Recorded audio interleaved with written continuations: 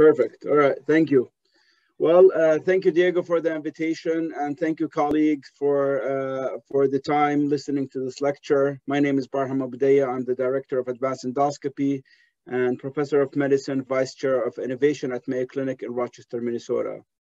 So today we're going to be talking about overview of the different intragastric balloons. Hopefully, I will give you a global picture about the technology, where it fits in clinical practice, and its therapeutic applications in the next 15 minutes. These are my disclosures.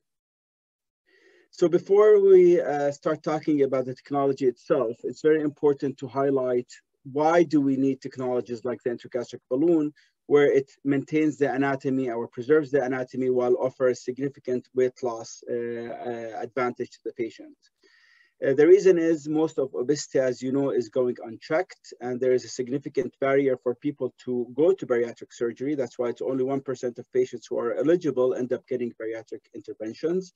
And therefore, just like the field of cardiovascular medicine, where we have anatomy preserving minimally invasive tools that could do the job, we are developing the field together of endoscopic bariatric and metabolic therapies and space occupying devices like intragastric balloon that preserves the anatomy while offers a weight loss or effective weight loss is a player in that field to augment the spectrum of care.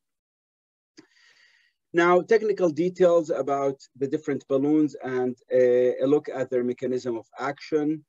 These are the balloons that are available worldwide. The first 4 of these are available in the US market. The final one still does not have FDA approval, which is the Ellipse.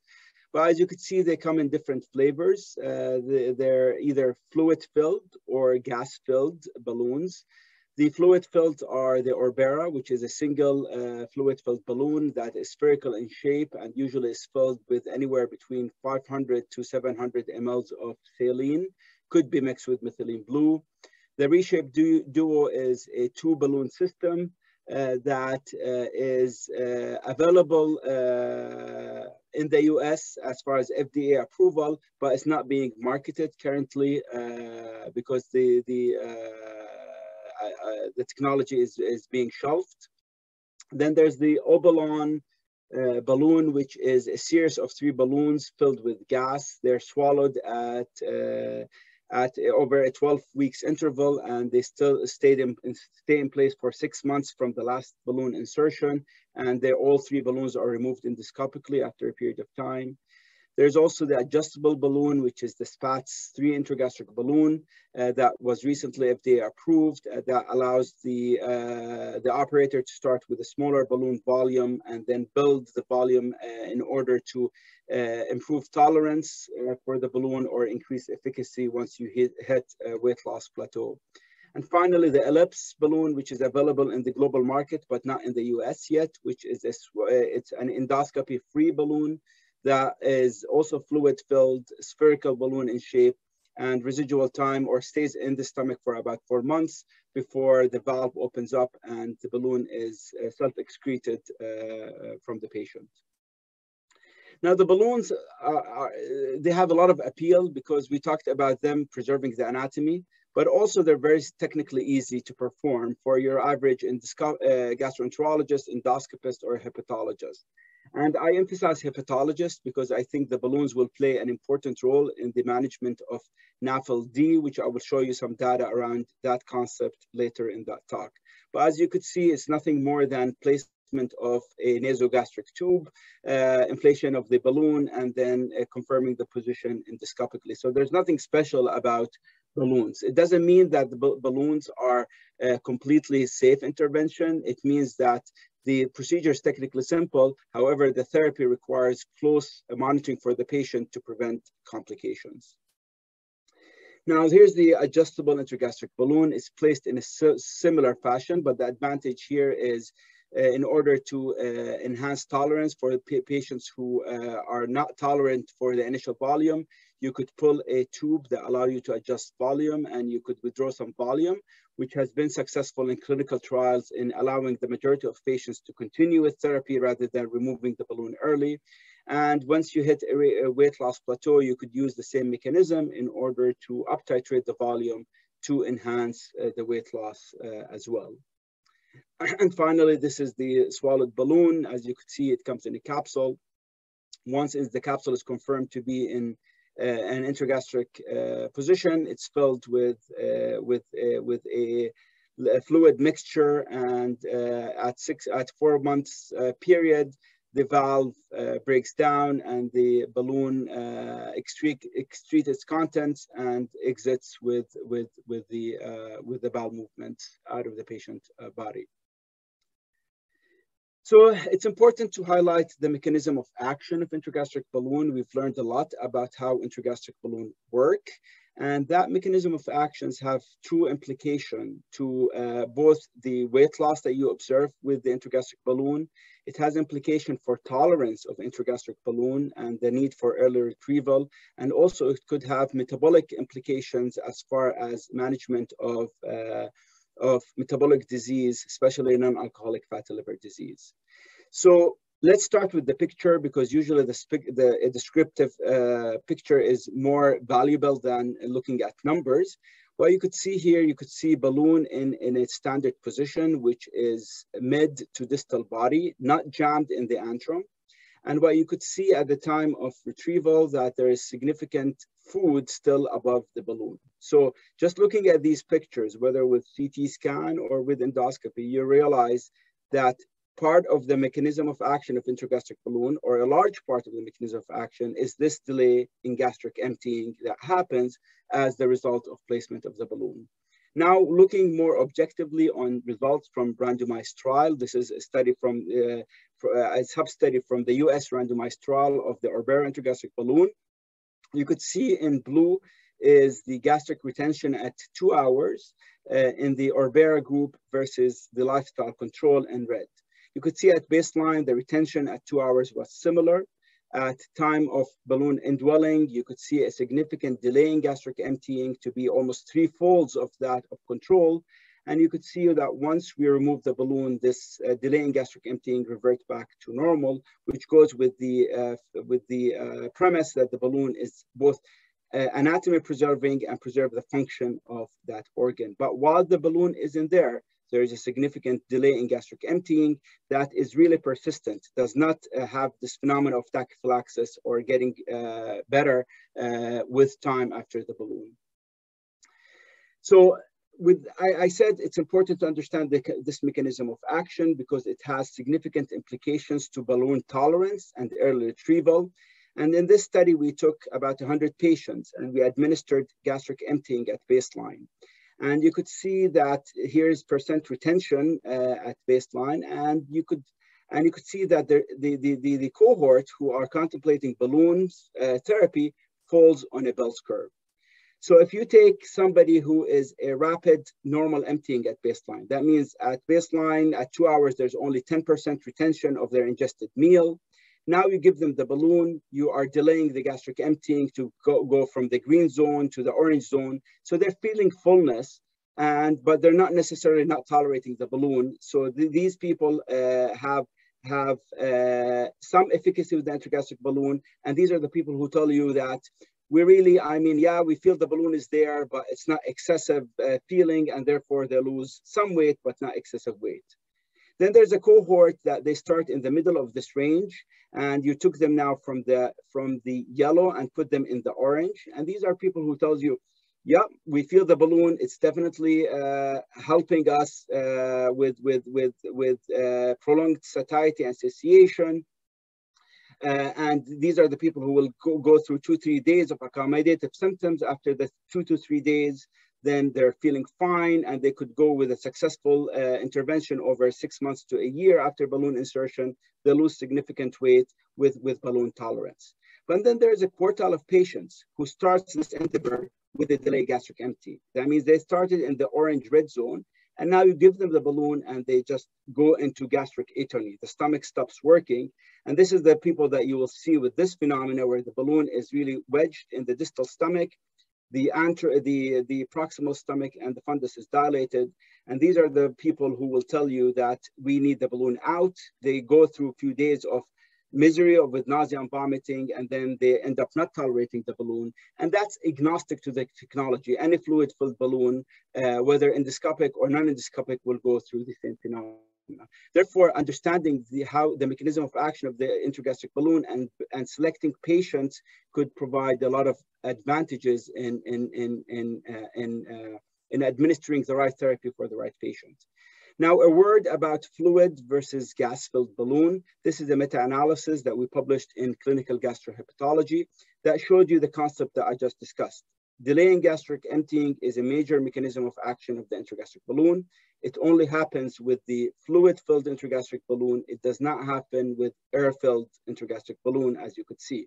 Therefore, fluid-filled intragastric balloon are more effective than air-filled or gas-filled intragastric balloon, but they're less tolerated than the gas-filled intragastric balloon because of the mechanism of the different gradation of the delaying gastric emptying that I just showed you in the earlier slides.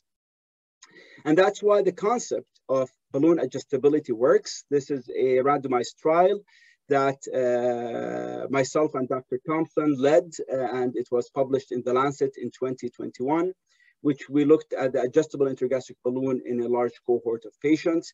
And this to demonstrate that this mechanism of action of delayed gastric emptying has significant physiological implication to tolerance and efficacy of the intervention. And you could see that the downward adjustability function of the balloon decreased the rates of intolerance to about 2.6 from the traditional 16% that we observed with non-adjustable intragastric balloon.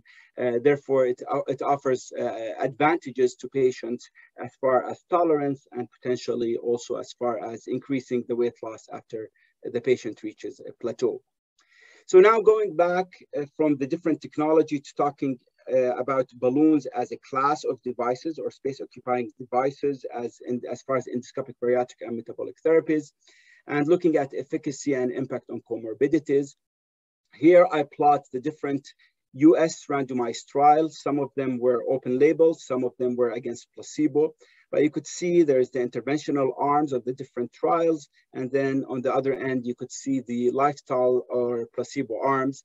As a group, the intragastric balloon will enable the average patient to reach this 10% total body weight loss threshold at 6 months, which is not reached by any of the lifestyle or placebo-controlled arm. The 10% is important because as I will show you, 10% is a threshold that's associated with improvement with the majority of obesity-related comorbidities, and it's also associated with significant resolution or improvement of steatohepatitis and non-alcoholic fatty liver disease.